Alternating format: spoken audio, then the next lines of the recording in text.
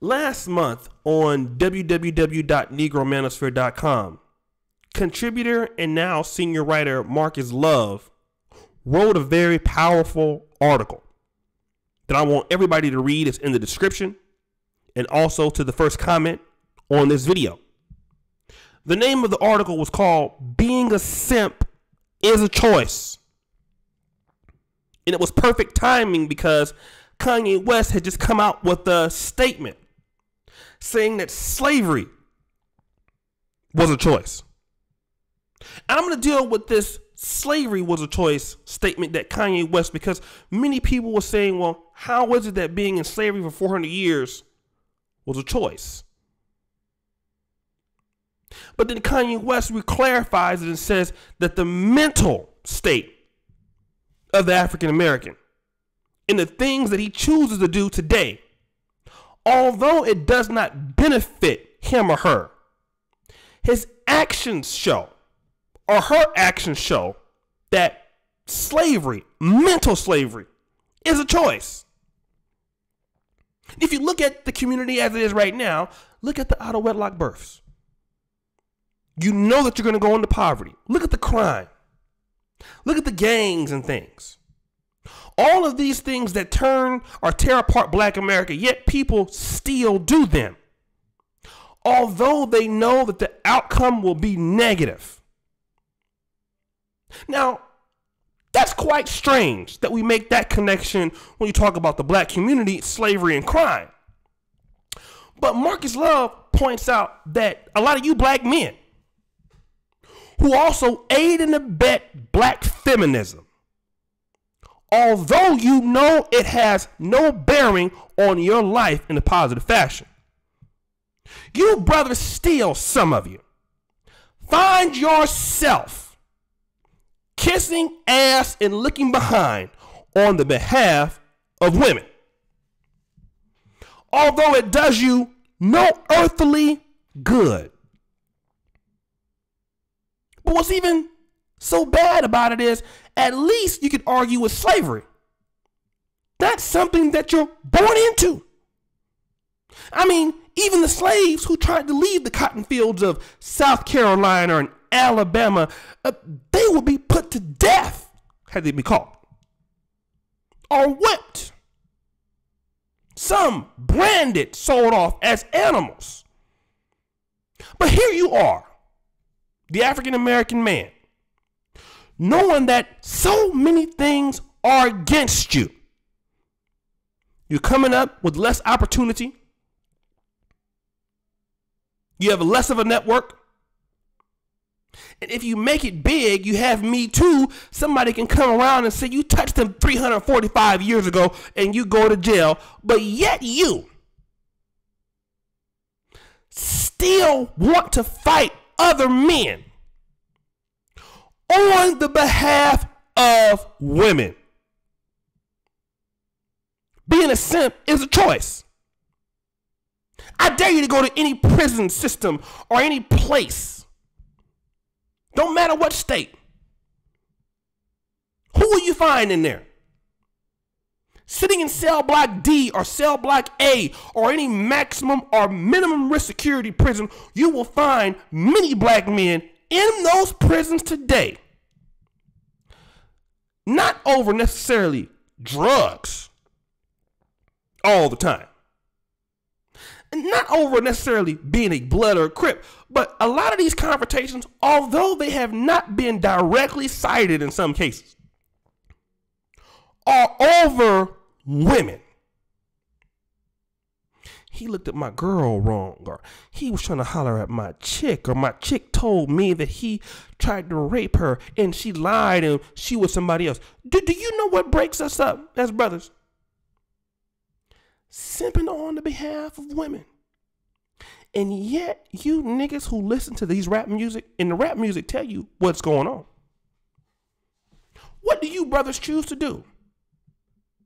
You brothers, many of you have chosen to put women on a pedestal. And this is your choice.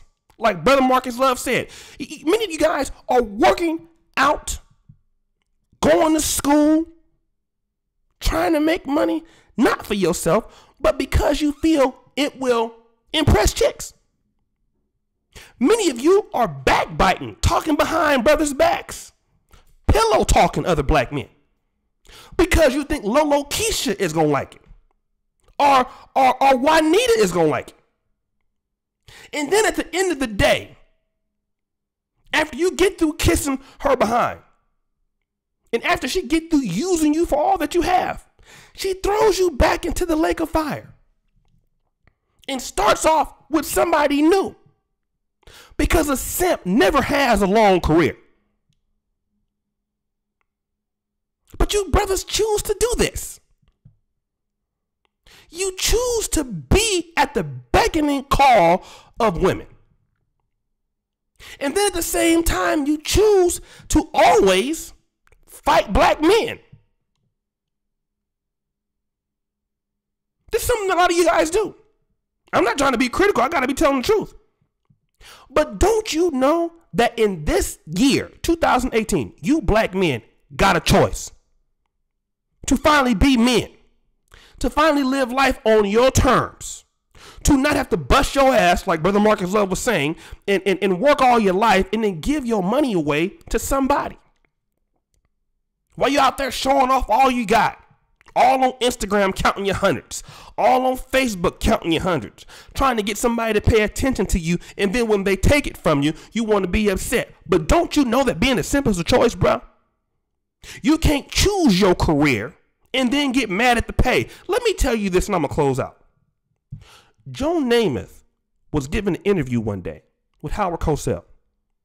And at this time, Joe Namath was the highest paid player in the NFL.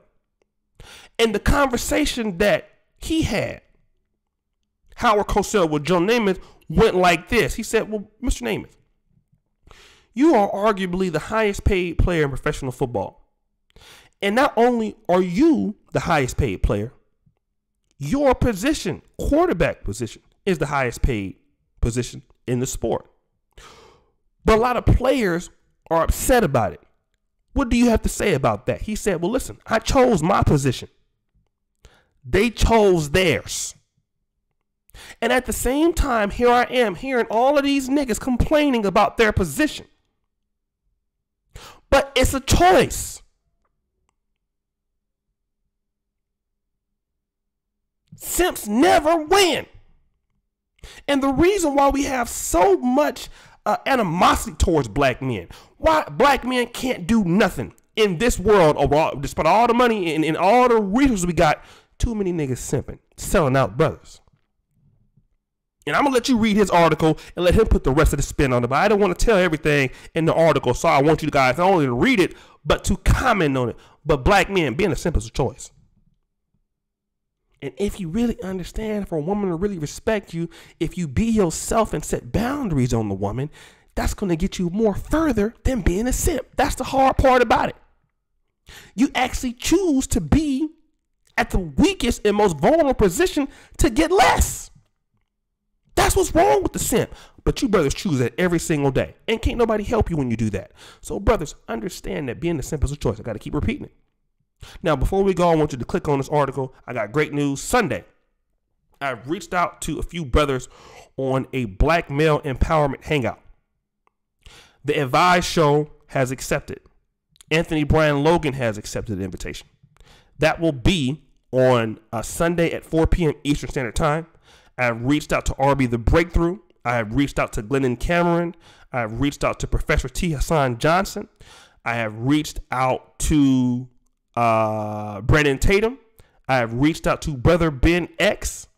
And right now, that's all that I have reached out to. But two of the brothers have accepted the position to come on and join the hangout. We'll be talking about some black male issues. Hopefully, we can do this every or twice a month with some of the big namer guys. Talk about the issue that our brothers are going through. So I look forward to you brothers being there. I also have reached out to Alpha Male Strategies. So I have posted the link to that video also in the description. I want you to go and like the video, okay? Go like the video and subscribe to my secondary channel, O'Shea Vlogcast, because it's going to be epic. You definitely want to be a part of that. If all of these brothers show up, it's going to be huge. But even the Advise show and Anthony Brian Logan, just those two alone is going to be big.